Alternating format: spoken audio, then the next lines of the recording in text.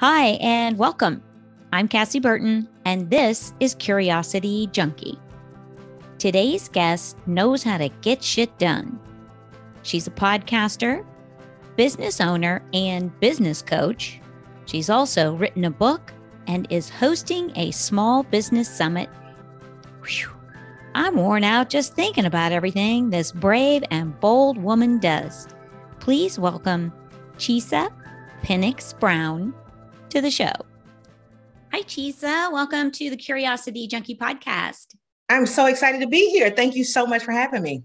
Yes. Well, let's just jump in. We're just going to talk a lot about what you have going on. I met you at the She Podcast Summit Convention, Yes. whatever it was. You were in Arizona, where I live, and I attended your talk, Give It to the People, I think it was. That's right. Yeah. And it was fantastic. You have such a great energy. And I'm always drawn to people with like that good energy, just like high vibration, lots of great information in your talk.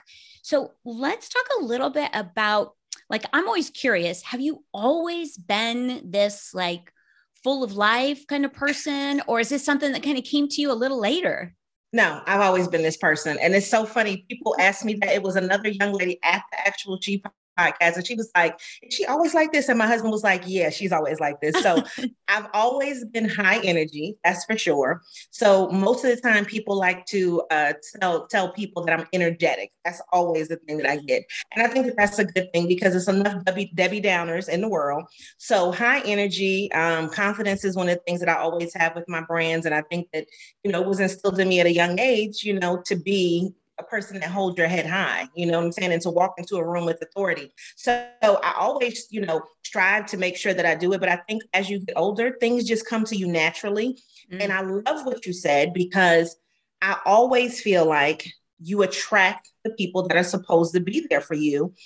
And so, when you reached out, I'm just like, of course I'll be on the podcast. Yes, that was part of the whole point of going, but you attract the people that really understand who you are and kind of like why you are. And I think that makes a difference. Yeah, huge difference. So growing up, what was it like growing up in your family? Oh, goodness. So I like to call myself the bonus daughter. So I'm in between my biological mother and her sisters and brother, and then my grandmother and my grandfather raised me. So I'm kind of in between there, where I got to be a grandchild, but then I also got to be a niece, a child, an extra child. I mean, so just like a whole bunch of everybody loves you kind of thing, So I think that for me, it was a lot of goodness, and it was, I don't know, I think you get it from all different areas, if that makes sense, right? So you're able to really glean things from different people, but there was always a common thread of, we always said, the Pennix girls, right? So it was always us. And, you're just making sure that you represented the name well.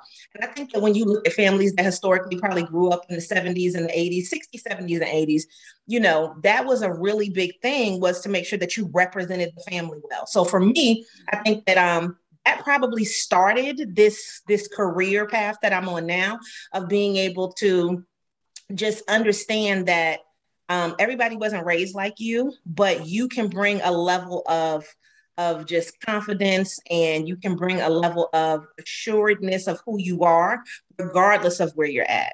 Mm-hmm. Yes, absolutely. What a great message too. I love that. Well, so let's talk about what you're doing right now, because you're doing a lot. Like, I was kind of looking at your website, refreshing my memory, and I'm like, holy smokes, you have a book out. You're getting ready to do right? We're going to talk about that. You're getting ready to do a summit, like a business summit in January of next year. I know you run the one podcast. I don't know if you have another one. Like, you have so many things going on. Let's talk about what you have going on. But first, I do want to kind of visit, like, did you have like a 9-to-5 job that you just said, you know what, I'm done and I'm going to do me and take care of me and do the things that bring me joy? I did a long time ago. So 2008 was when I quit my job, and I had already worked and said, this was going to be the time frame where we planned on what we wanted to do. So we saved money. for a good year, paid stuff off, did what we needed to do, got the credit right, all of that good stuff. And I've never turned back. So the biggest thing was figuring out something that you really want to do that does use your skill set. And to me, that's transferable. So it doesn't matter where I'm at, I'd still be able to run my business. Mm-hmm. And at the time, it was event planning, which I still do event planning. I do a whole bunch of events. But then it started to progress into social media. And that was before social media really started, because everybody acts like it's been around forever, but it hasn't.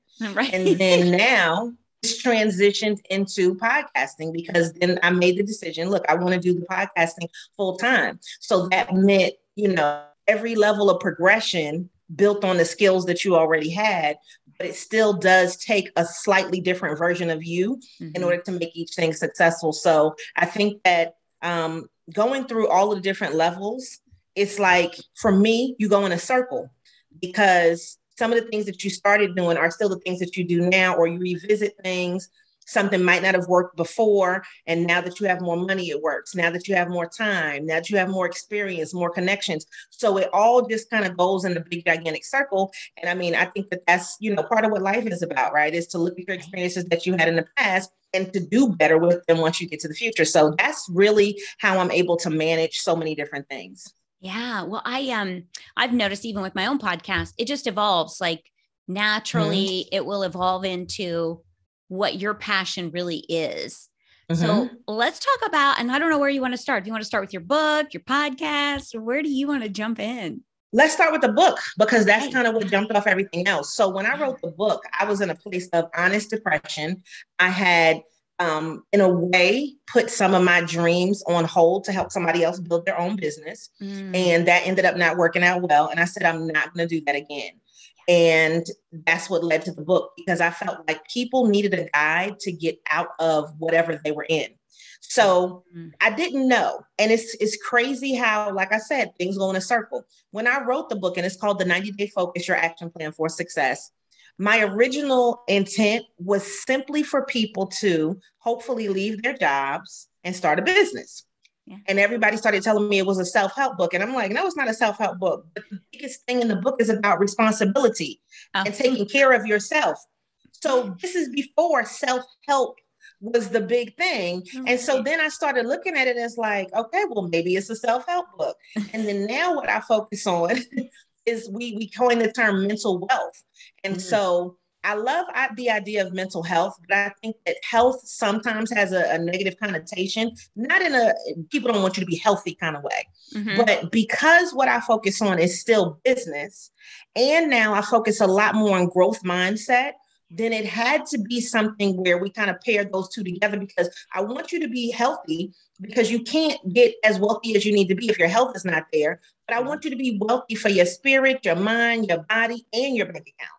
So all of those things kind of paired together. And so what happens is every time, and this is maybe a lesson for somebody, when you think things are in separate buckets and they're, all over the place, there is a commonality in it, similar to what you said with your podcast. You go back to your passion. So for me, my commonality was obviously the 90-day focus, focusing on time and on yourself and building the life that you want. And that's how everything else then came about, because this was written way before I thought about podcasting. But I knew then that I wanted to build some type of media empire. And it's like, I think things just work the way that they're supposed to for you to have what you're supposed to have. Yes, I agree with that 100%. And I love that. I did see that on either a post or on your website, the mental wealth. And I love that, because like you said, I think when we say mental health, people immediately go, oh, there's something wrong with you. Yeah. Mental wealth is like, own it and be the best. Keep your mental capacity in the best place it can be.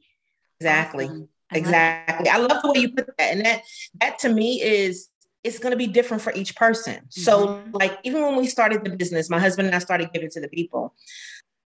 We were already doing our podcast, Give It to the People. And then we decided, okay, well, what are we going to do together? Because there were a lot of changes that happened through COVID. And we decided, okay, well, we're going to do a business together. And we kept thinking about what name. And I'm just like, what we do together, we give it to the people. So let's use the podcast because it's already out there, and then make that the business. So we made it official this August. And, we decided, okay, well, what are we going to do that's different from what we were doing before? What can we do that combines our skills? So we decided to do curated business events, focusing on micro events is what I like to call them, micro gatherings, where they're not more than 100 people. And that's one of the things. We've always done big conferences, 200, 300 people, 400 people. But if you focus on smaller groups of people, you can have more connection, right? Yes. So if you think about it, I loved She Podcast. I'm going to be honest with you. That's one of my favorite conferences I've ever been to.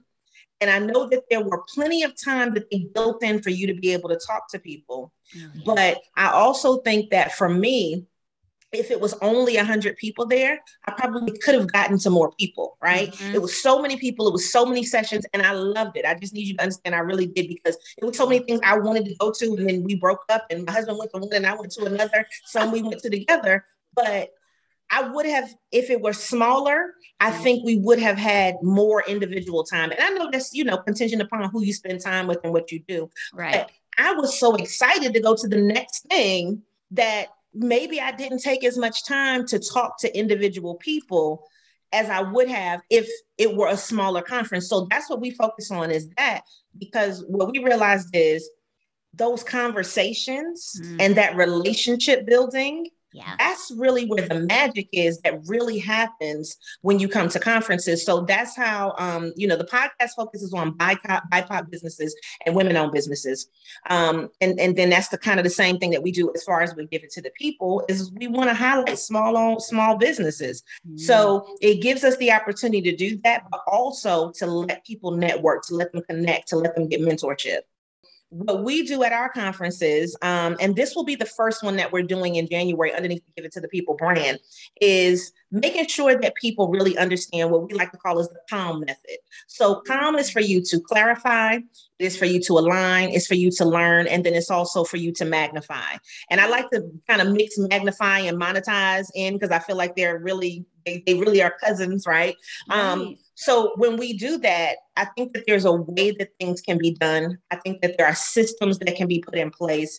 And that's what our conference focuses on, because you get so busy doing the business that you might not really enjoy it, right? So even with doing your podcast, we're so concerned with, okay, let's record. And I don't know, a lot of people do it where they'll batch them. I like to batch things so that this way I got a month or more done. Yeah. And then you publicize, but then you also want to let more people hear it, and you got to market it. And, do you get the chance to just be happy that you're a podcaster, right? It's kind of that thing where it's like, and then you feel bad if you miss an episode or you don't put something out or you didn't do. So it's like, you want to be able to have a system that works for you. So that you can enjoy what you do. And so that's what we do, with our conference and the CALM method, and just kind of showing people how they can do that and achieve a lot more, what I like to call a better quality of life. Well, that's good. I really like the CALM. That's great, because there's so much power in being calm. There is. And as excited as I am all the time, and I'm really like this, I can be dead asleep and then wake up, and then in the next 10 minutes, I'm like, that's just my personality. I don't need anything to make me like that. If it's time to go, it's time to go. Right. But there is so much power in just being calm that people just don't realize it. And when we're calm, a lot of times we feel like it's something wrong with ourselves because we're not doing something. Yes, that story. But, you have to give yourself time to be calm. Yeah, absolutely. Well, I was listening to, believe it was on Real Ass Affirmations this morning. Yes. Flex. You had the flex on there. That was great, because I was like, what the heck is flex? It's just like, you have it. It's there. We all have it. We're wonderful. We're amazing human beings. It was just a beautiful message. So thanks for that. Yeah, I like to empower, but you know what? I think and I don't know how everybody else's session went, but one of the reasons that we probably connected, and I would say, just you saying, okay, well, let's be on the podcast. And I'm like, yeah, right, is probably because I like to engage with people, right? So there were probably a lot of sessions that you went to that people just told you stuff, told you how to do things, And I love that because give me the hard skills. Tell me how to get something. Tell me where app is. Tell me how to do something and I can get it. But for me, I think that, I guess if you want to say the magic, the pizzazz, the sauce of it is, and the flex of it is, if I can talk to you as an individual and you get something that's the light bulb moment, that's the thing that you've been missing, that's the thing that you didn't think about. To me, it's so much power in that because you can see how you can use it for your business, right? Yes. So there had to be something where you're like, oh, shoot, I didn't even think about that. Let me go ahead and do that. And I always like to know what that is for people. So, when you come into the session, you're listening, you're like, okay, well, I'm going to come to this session. It sounds a little crazy, but I feel like I'm going to get something from it. And then you leave with something like, to me, that's just so important. And that's like the best compliment. Yes. And I did. What I really liked about your session was it was completely interactive. Like you just said, it's about connecting with getting to the people.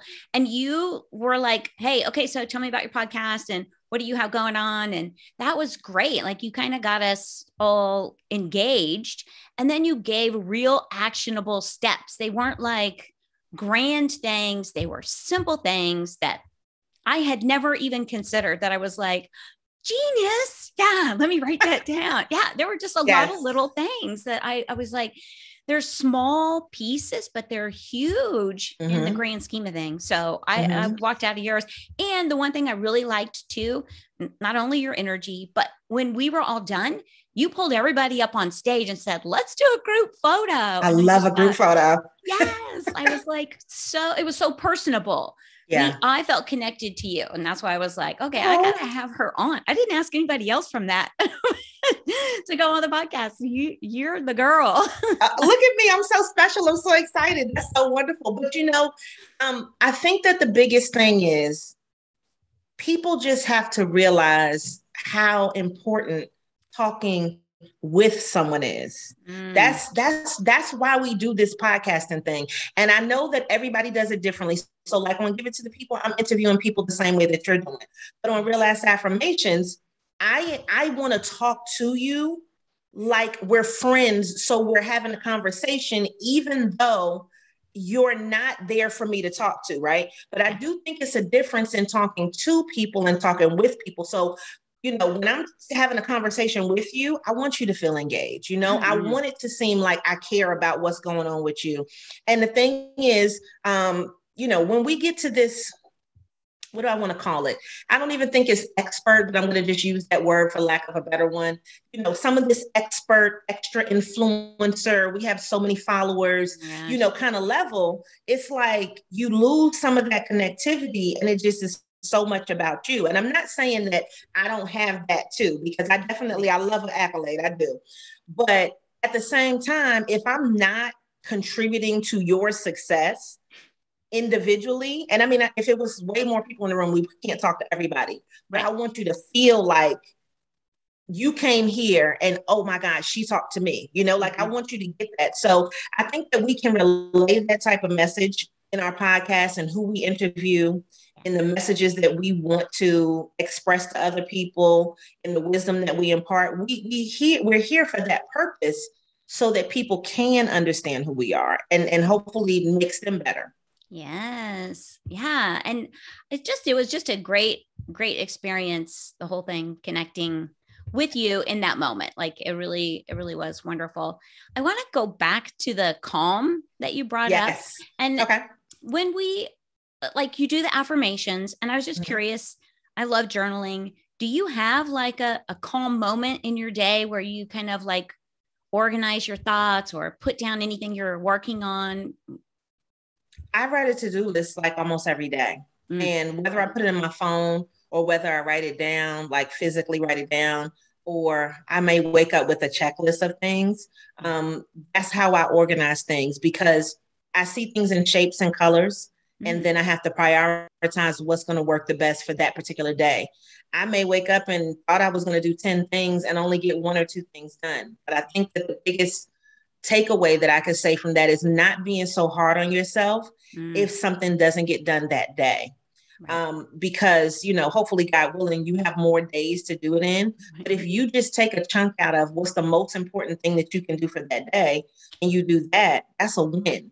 Mm-hmm. We want to be so hard on ourselves. And I think I had to learn that because I'm a very type A personality, and I am very high level functioning anxiety, which I didn't really realize until COVID hit, that I am high functioning anxiety. And so people that are like me anyway, are very, we have to keep going. If we don't function well. Mm-hmm. So that means even if you don't have something to do, there's always a to-do list. Like it just is. But then you have to realize I don't have to do it all today. Right. That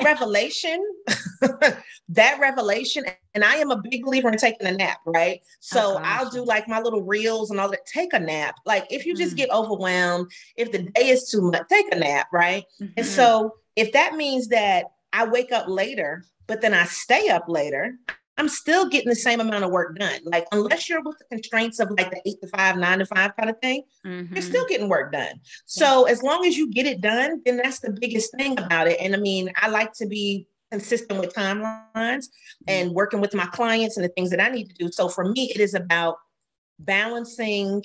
And I don't mean, I hate the word like work-life balancing, but it's to me about balancing what I'm going to do today.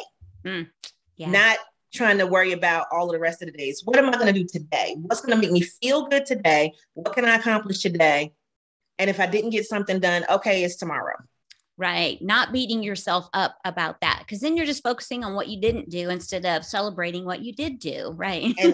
And so now I write it down. Like I'm like, I did this because I think that the average person, especially if they work for themselves full time, you don't realize how many things that you did. And then the day is gone. So if I send an email, that's the thing that I write down, that I send an email to somebody. If I paid a bill, if I like because the way that I get paid is usually invoices and then they send checks. So if I got a check today, let me write that I got that check down and I deposited it in the bank, right? I mean, whatever the thing I did. So then when you look at your list, you did 10 things, but you only feel like you did one thing because that's the one major thing that was on your list. Did you make a phone call? Did you make a post online? Did you do a video? Did you do a lot? You did so much and you didn't even realize it. So it's celebrating the little wins. Yes. Because I'm always surprised. Like I can spend 6 hours in front of the computer and I'm getting so much done, but I may only get one podcast thing done, but it's all the other pieces, the social media, the other things that you have to spend time in Canva, So it's like, oh yeah, I do get more than just the podcast done. It's okay. Yeah. But you know what, in doing that, so like, for my husband, he used to just look at, oh, okay, you put the podcast out. And I'm like, can you even fathom how many steps go into doing the podcast? And I think that one of the main things is it's easier for me to do real ass affirmations because all I need is me, right? Now, I do have an engineer that I work with to batch some stuff. And some of my latest episodes I've just been doing on my own, but I'm about to go back to the engineer thing because my life is easier. But when I look at it and I say, this is what I want to record, this is how long the episodes are, I'm going to take 2, 3, or 4 hours out of today and knock them out, then that's fine. But then you need the graphics, and then you need the descriptions, and then you need, so people just listen and they don't understand how much goes into it. They don't understand the money that you have to spend in behind the scenes. They don't understand the marketing of it, all of the things that go into it. So, what I started to do was, with everything that I do, develop a system so that it's easier. And if I give a client this system and they're like, okay, so all you need to do is follow this. You do all of these things and it'll be successful. And when they listen and they follow the system, then everything works. So that's why I'm saying, it's so much chaos in the world and in your life and in what you have to do. But when you can calm down and really think about pretty much your assembly line for how you do things, life is so much easier. Yeah. When I have my system, it takes a while to get that kind of worked out. So having someone just hand it to you would be wonderful. It's amazing. It took a while to get everything kind of flowing and know when I'm going to do this and then I'm going to do this. And so Yeah. Wonderful. Now, is that something that you also talk about in your book, or is this going to be part of your no. summit? The podcast was not even a piece of thought when I wrote this book, because, you know, it just predates everything. But in the summit, yes. So one of the things that I do with my regular business anyway was business coaching. And so I decided, okay, well, we're going to do a specific set of coaching that's for people that do podcasts and that want to start them and that also want to grow them. And I think that for me, I'm not saying that, you know, I have the biggest podcast in the world, but in a short amount of time being able to, I think we're now to like 130 some thousand downloads. Like, I think that that's an important factor, you know what I mean, to be able to get there. And, you know, my next step is sponsorship, because I feel like that's important. I do make money with advertisement, but I would like more, right? So if you know that you want this to be a full-time thing, then you have to treat it like a full-time thing. And that's the biggest difference. When I was doing it before, it was because I wanted to, because it was an outlet. But you have to make different choices now if you're going to make it full-time. So for me, you know, part of that is, well, if this is a new business in its sense, or a new part of it, what goes with it? And so I can still teach people the regular business stuff and how to start their business and everything, but focusing on people with podcasts and them growing their voice, or people that have a business that want to specifically do a podcast. If I just tell you these are the things to do and you do it, this is where you put it. You don't need to go looking around and researching. It probably costs less than some of these other companies, because I've seen some people charging some really astronomical rates for things. And I understand that, but I've always been the person that is in tune with the small business owner. And how are you going to grow? You don't have to spend a couple of $100 a month. That's for people that have that kind of money. But if you don't, and you're just starting, in the beginning, you're not going to make money. Yeah. So let's spend a little to know what we need to know, and then grow it. And then you can, you know, increase as you need to. So I think that, to me, that's an important factor. And so we definitely will be talking about stuff like that at the Give It to the People Summit, because we are increasing what we're doing with the coaching side of business. And then also slightly a little bit of the PR side / admin virtual assistant side of things. Right. So, you know, those things are the things that are in need. And if you're in business, you're supposed to fulfill a need. And that's just how we look at things. What do people need? Not just the bells and whistles, but if this is what you need and it's a small system and this is how you do it, let's get that. Right, right. And I do think there is power in knowing your strengths and then paying for someone either to help you or to educate you, so that you don't spend time, wasted time, not necessarily wasted because you learned something at the end of it, but just knowing your strengths. So focus on those, and then bring in someone to help you. Take the time to invest in systems, programs that will help you move forward, not keep you in like a little spiral. Yeah. And you know what I've looked at, I've seen a lot of people's things. I'll pay for courses just to see how a person lays something out. And I'm not going to say that I've wasted money, even though sometimes it has felt like that, but it's how a person does it. And if it is effective and I can adopt a piece of that to make my programming better, then okay. But sometimes people just give you the basic stuff that you can look up. And I'm a why person. I've always been that type of person. Why do I need to do it this way? Is there an alternative? What else can I use? And so, like, you know, I'll have clients, like I just had one the other day, and she's saying, okay, well, look, I really want to change my website over. Now her website is dated and she does need to change her website over. And she's like, well, I'm thinking, you know, I want to get more into social media, but she doesn't really do social media like that. The last time she posted was 2019. Oh, yeah. So I'm like, okay, so you comparable price-wise, yeah, you could jump over to Shopify. But why did she want to go to Shopify? Because she's hearing Shopify, right? That's what everybody's talking about. But guess what? Shopify does so much marketing that's the kind of the go-to now, but it wasn't Shopify before Shopify was there, right? So you have to kind of look at why people want things and then make it make sense to them. And I'm like, look, so what you're trying to do is you're trying to make sure that you can get more customers by the time that the holidays come in. It's almost November. Yeah. So you're going to have to change everything over to that, the learning curve of learning that just to get to there, when you can just update your website. Like, I understand what you want, but that's not necessarily what you need if you're looking at money and you're looking at time and you're looking at optimizing things. And so, we talked about things that she can do and, how I can help do some stuff. And then, of course, what happens with me is people say, well, can you just do it for me? Just tell me how much it is. And just do it for me. And I'm like, sure, yeah, we can do it for you. Yeah. But I don't try to tell people just hire me. If I like to tell you what to do, and then you make the decision on if you want to do it yourself.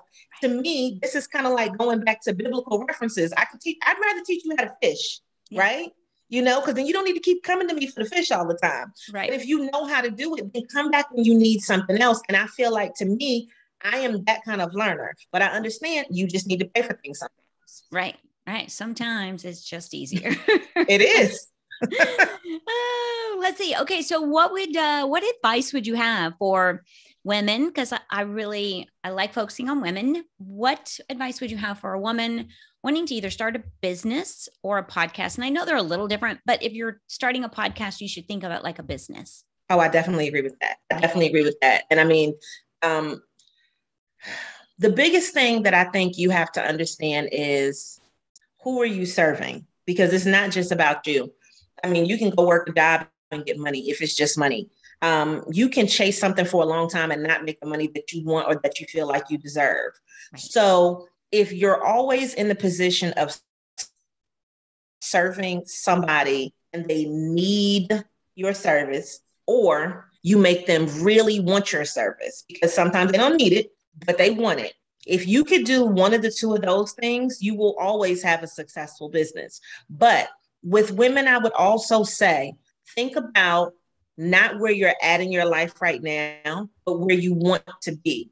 And I'm not even telling you to go as far as 5 years. You know what I'm saying? When I wrote the 90-day focus, in 90 days, what do you need to focus on in order to get there? In the next 90 days, the next 90 days, the next 90 days. So when you really think about, okay, this is the lifestyle that I want to lead. Yeah. What I like to tell people to start out with is, how much do you want to make per month?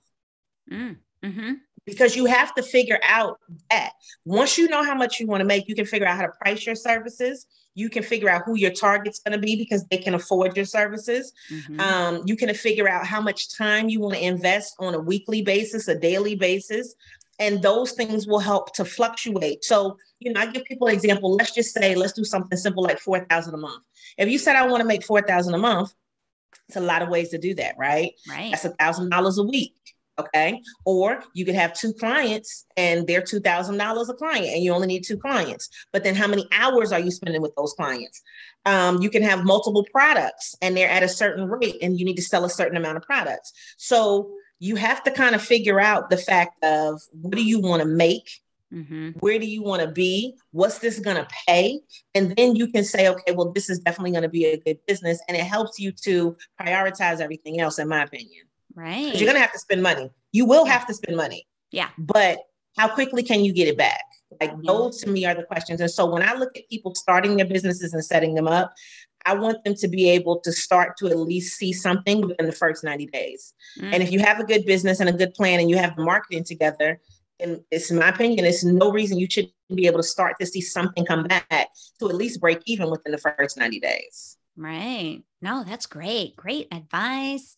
Ladies, check her out. She's amazing. Let's talk about just how people can connect with you, and then any events that people can attend virtually or live. I would love to go there. Thank you. So, okay, we're just going to really focus on more. So I'm just going to give you Real Ass Affirmations first. It comes out every Monday at 6 a.m. Eastern Standard Time. And then you can go ahead and you can get your Monday, your whole week started. And it's always going to be something that's funny, uplifting. Sometimes it's a little more serious because, depending on the tone and the mood that I'm in.